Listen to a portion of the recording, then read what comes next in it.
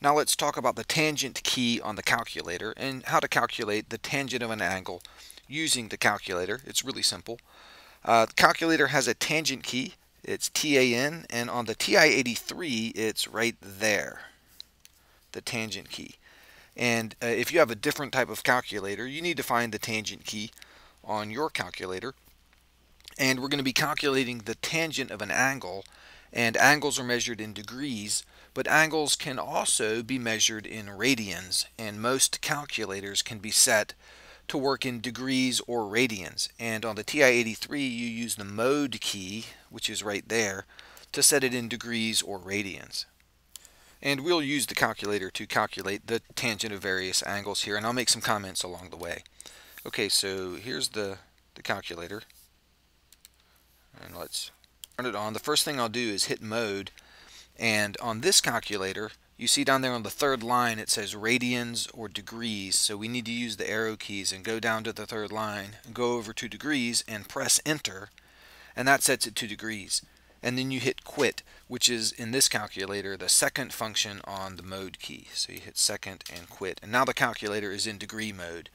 And if you're using a different calculator, you need to know how to set it to degree mode as well. So the tangent of 45, so we just hit the tangent key, type in tangent 45, and you don't have to hit the closed parentheses here, although I like to. Tangent 45, and of course it says 1. So the tangent of 45 is 1.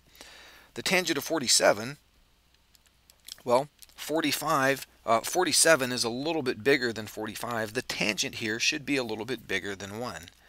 And yeah, it is 1.0723, okay, slightly more than 1. The tangent of 44.9, that is a little bit less than 45. We should have a value that is a little bit less than 1. And there it is, 0.9965.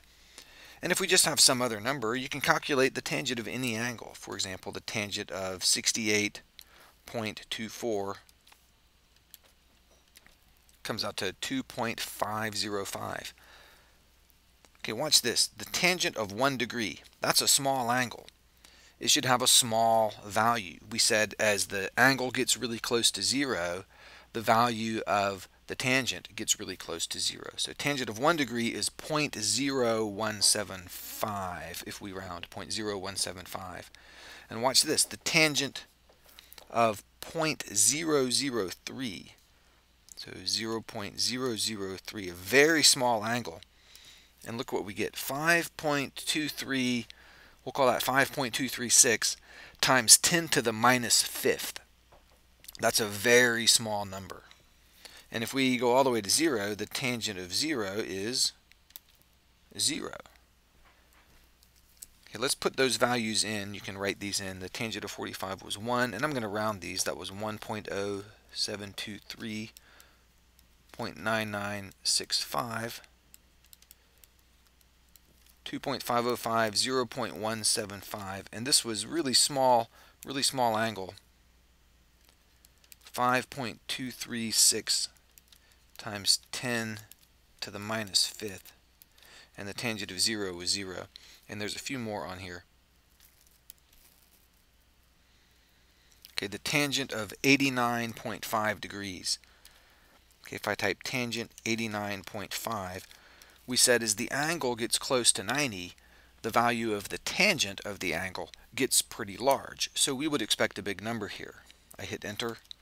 114.5887, okay, or 114.6 if you want to round it. If we make the angle even bigger, watch this, the tangent of 89.9999. So that's almost 90. We said as the angle approaches 90 degrees, the tangent of the angle approaches infinity. So we would expect a big number here. And sure enough, 572,958 approximately. And if we go all the way to 90, the tangent of 90 degrees, the tangent of 90 degrees is error, domain error. We can't put 90 into the tangent function. Let's go back and look at that. You can't have a tangent of 90 degrees.